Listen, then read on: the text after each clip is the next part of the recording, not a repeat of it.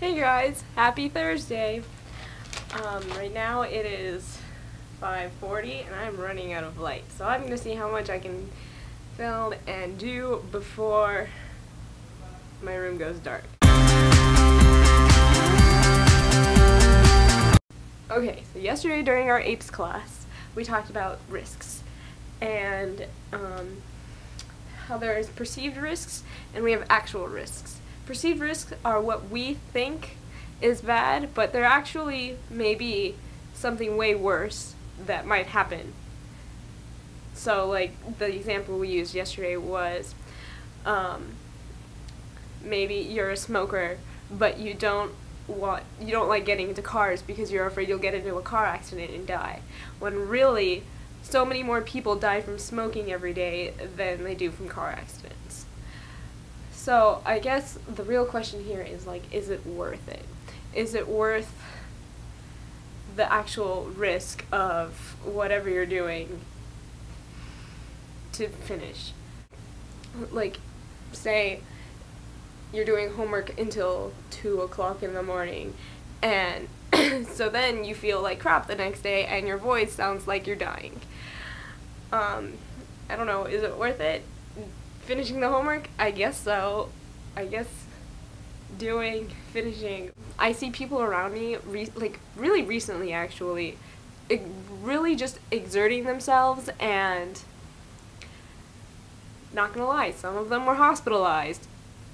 That's not even a joke, and I don't really know what to think of it. Like, they're taking these risks and they like doing what they do, so I guess they don't like think about the risks about what could happen.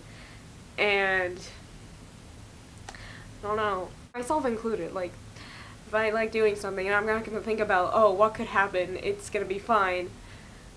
I guess teenagers like us, we don't really look at the risks because we're younger and that's not what we think about. And then there's our parents who just think, oh my god, you have to be careful, you have to remember this, this, this, and this. You can't forget about anything, and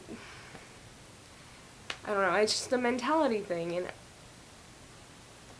and risks. That's a fun word. Risks. I guess that was kind of confusing because I didn't use any actual details, but oh well. On a happier note, tomorrow's color day. Color day at our school is a really big deal. Everybody dresses up as orange and black because those are our school colors, and you can dress up as whatever you want, I guess. Like last year we were Greek gods and goddesses. It was freaking awesome. Here's a picture. This year we're doing something pretty cool too, except I haven't actually started making my costume yet. I'm gonna do that right now. So yeah, that's pretty much it. Miranda, I'll see you tomorrow. Bye. Oh, is this your day? Yeah.